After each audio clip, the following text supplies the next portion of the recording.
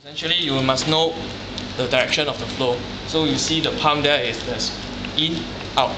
So in from the water, up to the top plate. So fan here.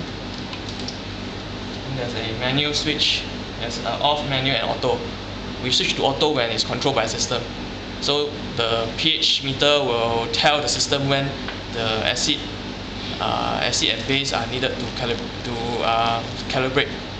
Not really calibrate, to maintain a certain pH. So just switch it on, then slowly guide the tube.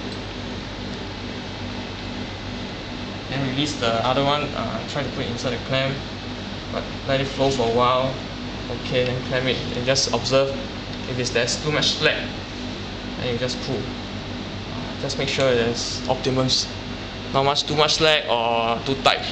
Because if it's too tight, it will just break later on. Because normally a fermentation run is at least 3 days, but for us it's only 1 day plus. So you won't see the effect. But if it was a very long culture, if it's too tight, after a few days it will just snap, suddenly snap.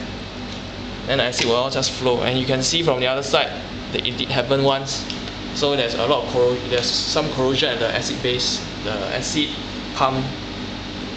So just to detach, it's just release two of the side and just push manual.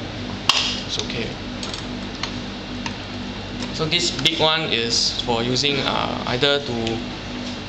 it will be used for us to add your culture inside.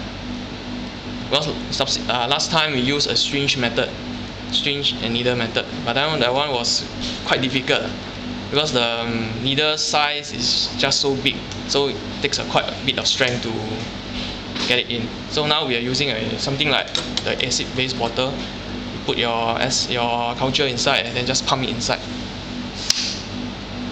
I have a question. Yes. Do we have to clear this as well? This? Not not really, unless there's a lot of culture inside. Because normally there will be some remnants. You just clear as much as you can. So on the day of your culture, this one will not be empty. This beaker, there will be some 70% ethanol to help sterilize, keep the outlet end cleaner.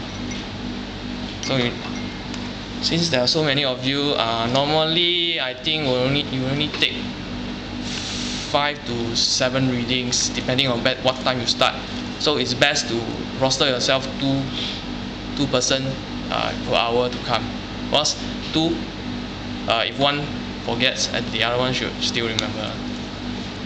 So if your group cannot make it for some reason, because of your practical or lectures or anything, please inform me so that I can take your readings afterwards.